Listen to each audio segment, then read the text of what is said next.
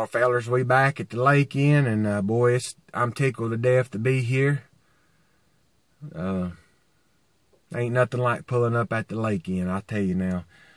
So we here at Bolins tonight, and fishing 6 to 11. I think it's 25 every 30, and a $5 rodeo every hour.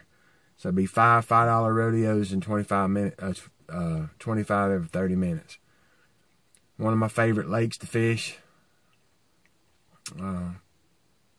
Ain't been since summer. So we'll sit down with them, and we'll rub elbows with them, and we'll wet a hook, and we'll see if old Bugle Mouth will take a hankering to like what we're throwing him and pull on it. Let's go fishing. Alright fellas, old Jimbo, Team Country Boys Outdoors. We've been out in the water about 15 minutes, maybe 20. Got settled in. Start the camera up. So let's go fish and see what happens.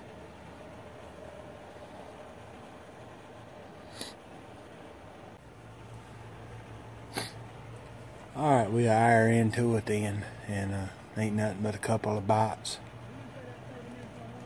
The biggest thing that's caught that ire was 10.6. That won that $5 rodeo, so pretty slow across the lake, best I can tell, but we'll stay at it. Yeah. Yeah.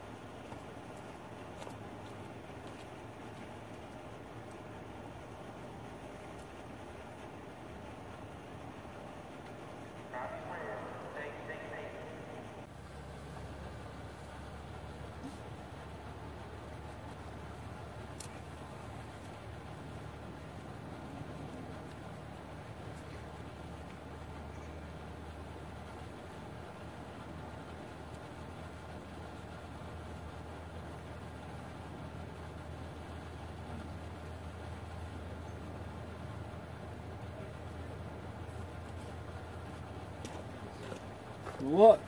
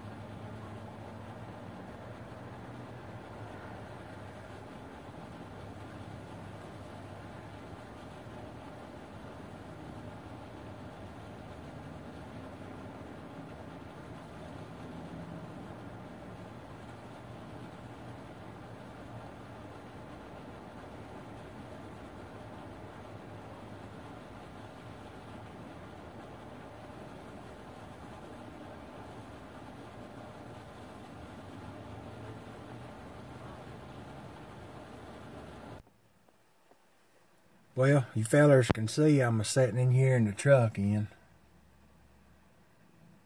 Got 2 hours left of fishing. Ain't had the first pull. 3 bites.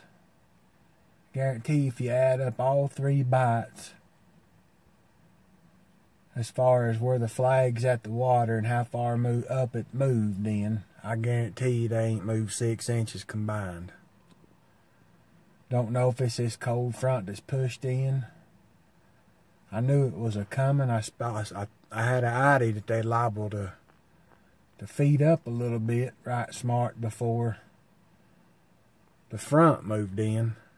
I don't know if the front's pushed in earlier than I had heard on the news, or if they just ain't biting like I figured they'd bite, or what. But it's not just me. It's 13 of us fishing, and there's really about 1 fish being caught every 30 minutes. And if you catch a fish, why then you're probably gonna win that 30-minute spot.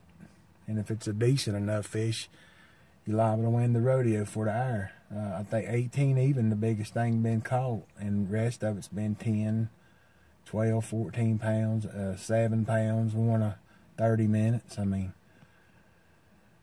so this ain't the way I wanted my first fall and winter episode to turn out, but we still got 2 hours, a little under 2 hours, about 1 hour and 55 minutes left. And you know, no different than the summer, the spring, or whatever. You stay at it and you keep fishing. You got to fish conditions. But, you know, I always tell you, I'm going to post the good and I'm going to post the bad, and upload it whether it's good or not. But we're going to hang on to some hope that we want to pull it. And you can see I'm sitting in my truck. Yonder are my rods.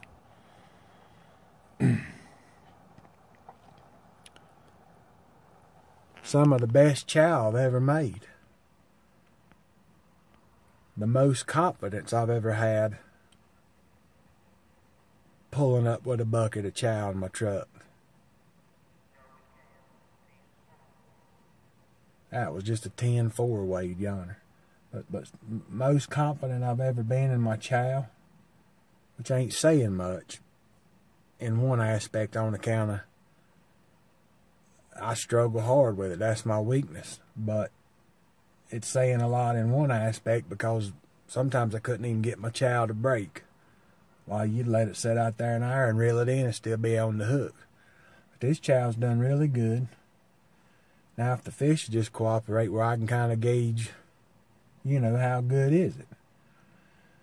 But I thought I'd hit you right quick on account there ain't been no action to show. And I'm going to stop recording here and sit here and fish some more. Hey Jimbo, Team Country Boys Outdoors. Struggling at the lake. What's going on everybody? Jimbo, Team Country Boys Outdoors coming to you.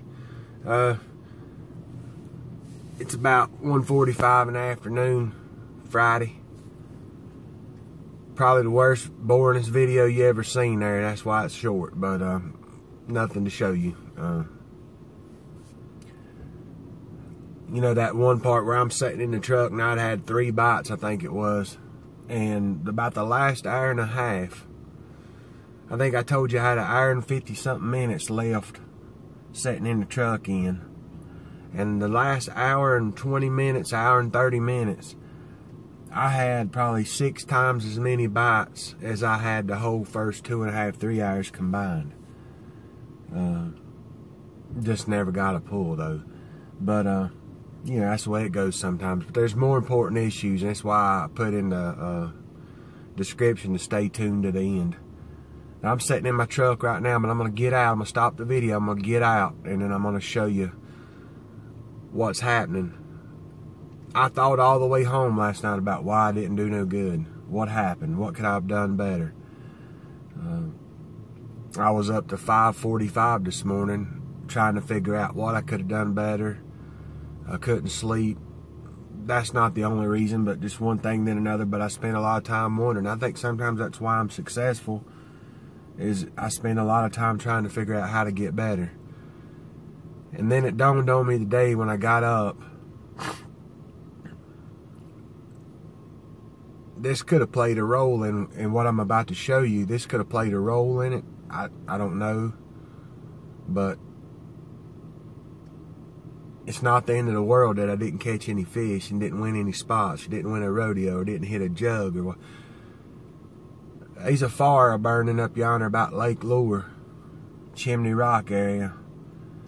What spread out about over 1,000 acres, or approaching 1,000 acres. I think at 1:30 I seen it was 929 or 79, I don't remember.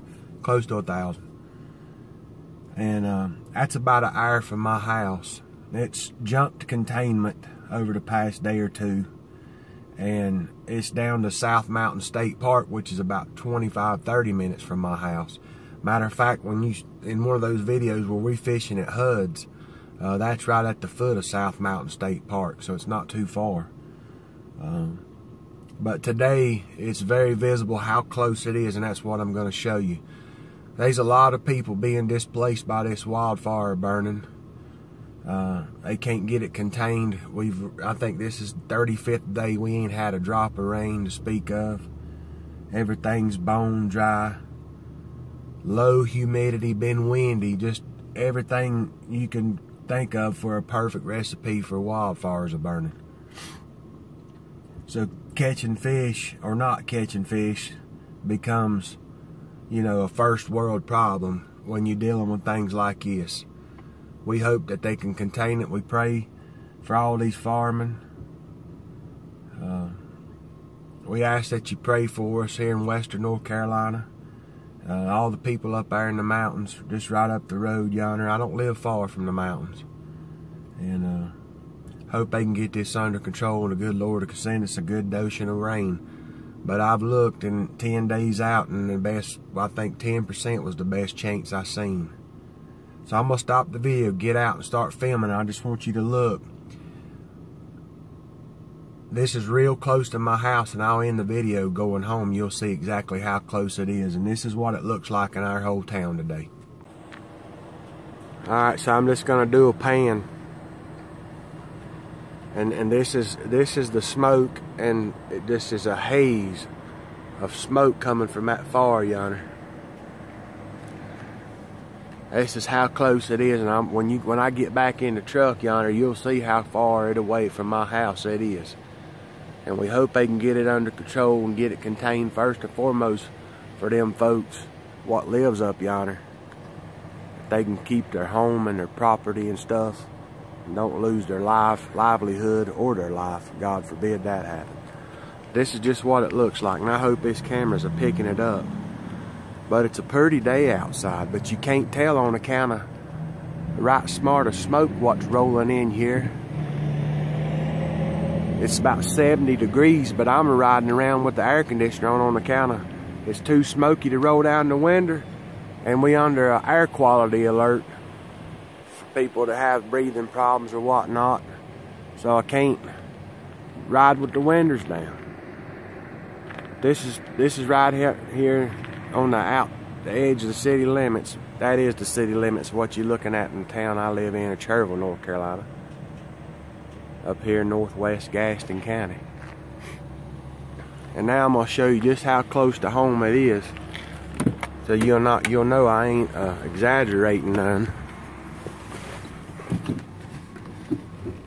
Well, you know, this is what used to be the old Carolina Freight Trucking Company, which was one of the biggest independent trucking companies in the world.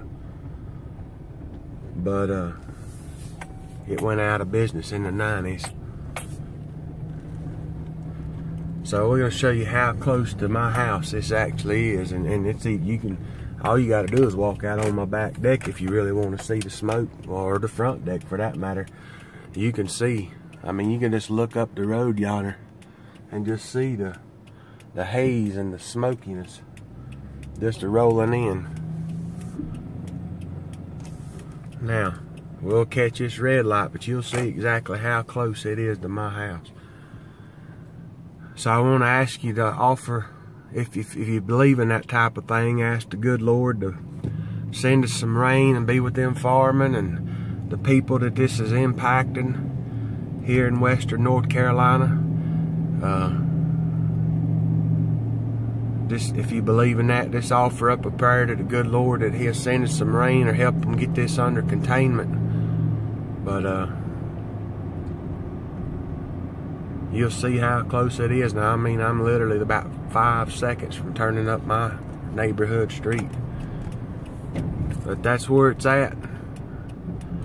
And catching fish ain't all important, and I'm going to end the video here in just a second with another little bit of heartbreaking news. It's unfortunate. Give me 1 second and I'll be right after. That's how close it is to my house, right yonder, folks. I mean, I live right up here. Right yonder's my house where the flags are flying. So I'm going to stop this video and back my truck up. And I'll come right back. Alright, so moral of the story is, as good as we always want to do when we go fishing, that's any of us, it's not always the most important thing. And this has definitely put some things in perspective for me. So I just ask for you to, if you believe in that kind of thing, and if you don't, I'm not hating on you, not judging you, just if you believe in that type of thing, I ask you to pray for this area of North Carolina. I think some of it's down in northern Georgia and southern Virginia and parts of Tennessee too. I ain't got no idea, but I just ask y'all for prayer up for all the firemen, the fire departments, and the rangers and everybody that's fighting it, and all the families that live up yonder and down in here. We hope it don't get down in here. I know I seen reports last night that about 5 miles up above my house here at Mount Zion Church, there's a part of it got in there. I know there's some ashes on my back of my truck. This morning I come out here and looked, and there was some ashes on the bed liner. The other thing I want to share with you is carp community, carp fishing community lost a good man over the weekend, last weekend.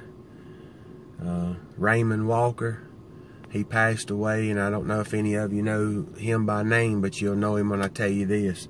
He was the owner and founder of R&W Carp Juice.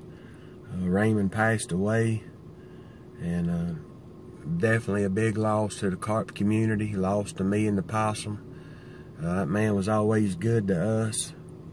Him and his son Mark, they was always good to us. There was times whenever my wife would be there and would need to pick something up for me while he'd know exactly what I needed and help her out and be nice to her and treat her with respect and courtesy. Raymond's shop owned over yonder in Lincoln, and that's about 8 miles from my house. And I ain't been in touch with, I tried to call Mark, I think the day before yesterday, and didn't get no answer, and I wasn't pressing and pushing on him because I'm sure he's overwhelmed with phone calls and messages and stuff. But I'd like to ask for you, if you would, offer a prayer for the Walker family and losing a father and a husband and a brother and a good friend to a lot of us carp fishermen around here, the hotbed of carp fishermen in North Carolina. So rest in peace, Raymond. We love you. Thank you for what you did for the carp fishing community when you opened up R&W in the early 1990s. And prayers to the Walker family. We appreciate you, and we ask the good Lord to touch you and be with you over these next little while, especially approaching the holidays. We know you're going to miss old Raymond something fierce. But that's all for today. I don't mean to get real sentimental on you and long-faced and pouty-lipped, but sometimes things is a little more important than going carp fishing or even winning at the carp lake.